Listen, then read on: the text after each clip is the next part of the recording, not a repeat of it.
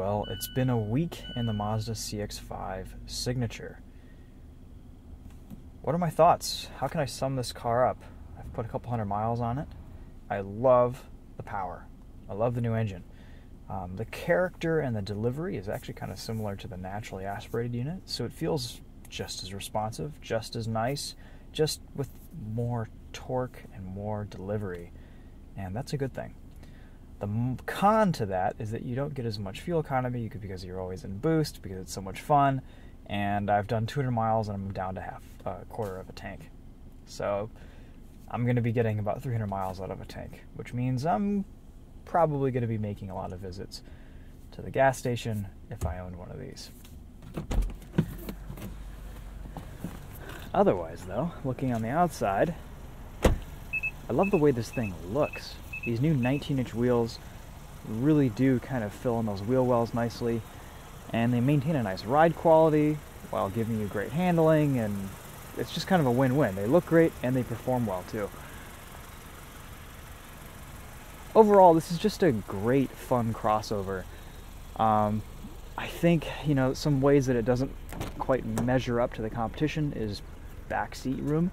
It's usable and it's just fine back here, but it feels a little bit tight. And for adults, I have plenty of legroom here, it's okay, but there's just a little bit of a claustrophobic feeling, and maybe because it's so dark back here too, it's just, I feel a little bit cramped. I do like this it's really hard to tell and see it, and it took me a couple days to notice it, but I do really like this subtle brown accent on the Signature model. You could even get this little wood grain. Everything in this CX-5 looks and feels so premium, kind of well above its price point in some respects. And I really like that. It makes you feel like you've bought a quality item. Yeah. Ooh, it's cold. So, I do like the way this thing looks. Getting inside, this infotainment, I have a love-hate relationship with it. Other reviewers have mentioned that it takes a really long time to start up, and that's true. It's like your cranky relative or friend that just takes forever to get up in the morning and doesn't want to get out of bed. It really it needs some time to start up for the first time in the morning, and after that it's okay, unless if it's been sitting for a little bit. Apple CarPlay works well. The jury's a little bit out on the scroll wheel. It's a little bit tedious to access all of these different buttons and everything throughout Apple CarPlay, throughout the infotainment, because there are some pretty deep menus in here. And it tends to get a little bit distracting while you're driving, but I think it's a pretty good solution. I like it better than a touchpad, and you don't have to, it solves the problem of having to put your hand up and touch something. This screen is too far away to be able to do that, so it really only turns into a touch screen when you're stopped, which is actually, I think, probably a good safety feature. Luckily, though, you do have a good radar-guided cruise control system, but you don't have a very good lane keep assist in this CX-5. It really doesn't do anything to speak of. And getting on that subject, the blind spot monitoring has been really irritating for me this week, so I actually turned off the beep. It's this issue where you've merged, you've driven past a car, it's an acceptable distance to merge back over, and it still says there's someone in your blind spot. Kind of funky, kind of weird, but it needs a little bit of adjustment. And while we're on it, minuses, niggles, complaints, this reverse camera is almost useless. I don't know why Mazda makes the worst reverse cameras in the business, but they do. You can't really tell how close you are to anything. It has a 360 camera, which is okay. The front camera looks like it's being filmed with a potato, and it's just really bad. I don't know why Mazda is doing this, but hopefully it gets improved at some point. It's there, and you can kind of tell if you're about to hit something. Like let's look at these traffic cones, for example. Okay, so here's a little parallel parking situation. I don't even know why these are here, but they are. All right, so we're putting it in reverse. We have a reverse camera. I'm not going to do a very good parallel parking job here, but I don't know, maybe I will. We can kind of tell that it's right there, but let's look at the front.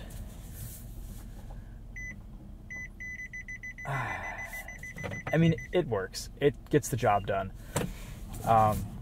But seeing anything and gauging distance of like vehicles that are coming in your blind spots, or vehicles that are behind you, or maybe even people, you don't really know how far away everything is, and it can be kind of a problem practically, I think. What isn't a problem practically, though, is the boost. The way this thing drives makes up for all of those little niggles and little complaints. If a crossover were fun, this would be it. And I think that still holds true after my week in it. I had definitely had this little honeymoon phase where I was just treating this thing like a sports car, and it was delivering and it was making me happy. And then once I kind of settled down and started driving it normally like a regular human, I think it still delivers. It's a nice driving experience. The ride quality is a little bit on the firmer side, but it's not terrible. And it does let you have a little bit of fun when you want to. It still does feel very front-driven, and really I think the only place you'll see this all-wheel drive system be an advantage is in the snow and the rain and the slippery surfaces. And if you have proper tires, you'll really be able to utilize that, which I think is nice. Just a little added layer of security. I like that there's no stop-start that's always turning off your engine.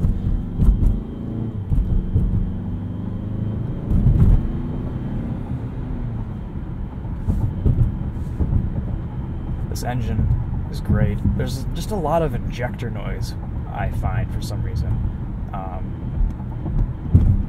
You hear it in the background almost constantly, which is kind of funny because it's not really a common thing anymore with direct injected engines. The transmission, though, is amazing. It does exactly what you want it to. And look at that handling. Guys, this is sports sedan quality handling around these corners. This thing can hustle. I always thought Mazda had a particular sense of humor about this crossover because they launched it at Laguna Seca, which I think is pretty awesome. And just a bunch of journalists did a track day in this car. I don't know how the brakes held up, but I think it was pretty cool that that's how they launched this, and it still holds true. This thing can hang. It's fun. I love the heads-up display. It's clear, it's sharp, it doesn't get in the way, and it gives you some really useful information, like if someone's in your blind spot, and then if someone's still in your blind spot when they're not in your blind spot, it'll tell you that. Radar guided cruise control is all super useful. The following distances, all the ergonomics here are fantastic. I really do I like the way this car is laid out overall. I think everything makes sense. There's not a ton of buttons, and I appreciate that you can operate this infotainment. Even though it is a little bit tedious sometimes, you can operate it without taking your eyes too far off the road. So they've kept this screen high, they've kept it up near your sight line, and you can do all of your controls with this scroll knob, which is a little bit old school BMW iDrive, but that's okay, it works. I think it's a good solution to the problem, and the more you get used to it, the better you get at scrolling around and selecting what you want. So that kind of sums up the infotainment for me. I don't know if there's ice up here, so I'm going to take it a little bit easy. I don't see any, or I think we're in good shape. Oh, just so much mechanical grip. Nice steering feel. You can really gauge when you're at the limit.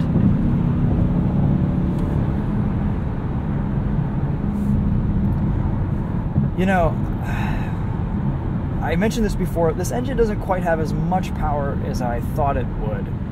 I was just talking with a subscriber who bought a CX-5, and they said that this engine has kind of a diesel character to it, and that's very true. It's very torquey. It kind of lets you rev out these lower RPMs, and it's funny because this car it shifts at 5,500. It never really goes up to redline.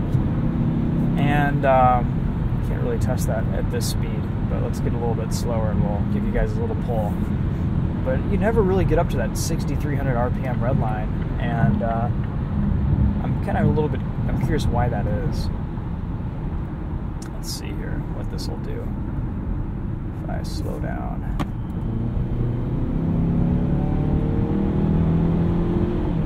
Yeah, it shifts pretty low. Has plenty of power, plenty of torque, but it's just something I've noticed when driving this.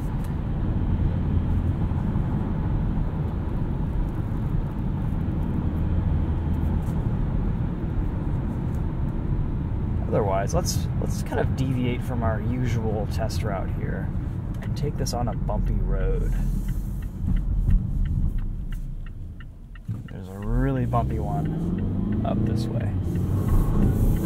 You guys can see what an amazing infrastructure Michigan and America has just based on this road.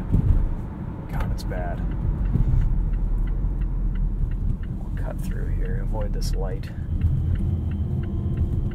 Show you guys what it feels like over a speed bump.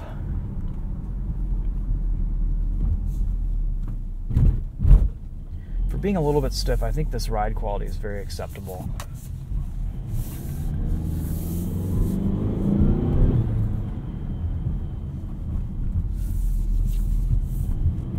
You could autocross your CX-5. This would be, you throw some Dreza Z2 Star specs on this, or Z3s now, you'd have a little bit of an autocross weapon. I don't know what class this would be in, but it would probably do pretty well. Alright, worst road in Michigan. At least one of the worst roads.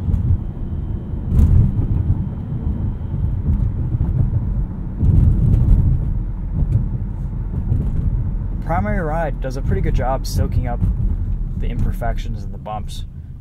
And even big bumps are met with a pretty good amount of composure. I think yeah,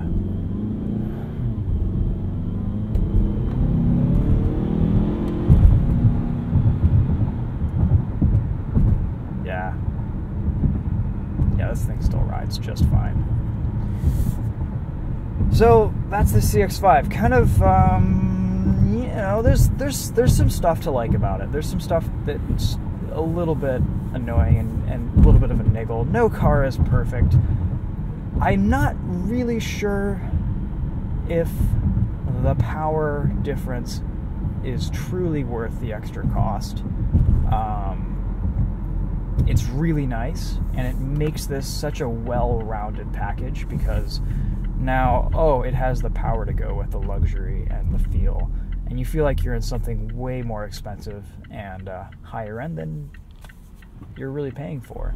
So if you think about it in that respect, then this becomes pretty good value for money.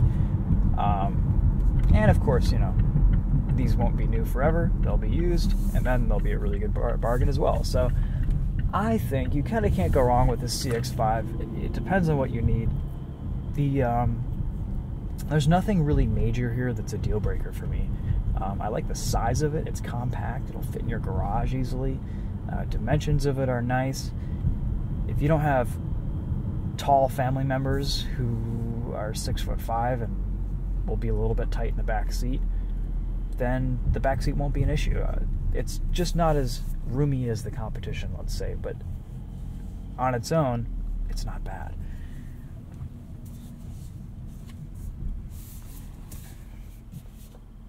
Does that sum it up? I think it does. I still can't tell what's brown and what's black in this interior. It's really playing with my eyes. Is this brown and is that black? And are these brown? Is that brown? I don't know. And I kind of like it because it keeps you guessing, keeps you on your toes. All right, CX-5, thumbs up.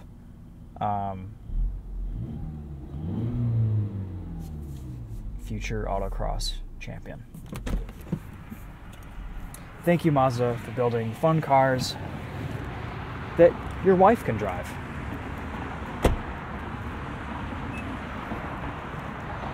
And to answer the question this week, is my fiance probably going to buy a CX-5? I don't know. She's a little bit iffy about the infotainment, and I don't blame her. She likes simple knobs and buttons. But we live in an age where knobs and buttons are a thing of the past. So I think, I don't know. We'll have to see. Stay tuned. We've got some more crossovers coming in the coming weeks. But her Ford Edge is getting a little bit old in the tooth, and it might be time for something new. RAV4 Hybrid might be a good way to go. CX-5 might be a good way to go. There's a lot to decide, a lot to think about. All right, guys, that's it for this one. Thanks for watching. This is Loud here. We'll see you later.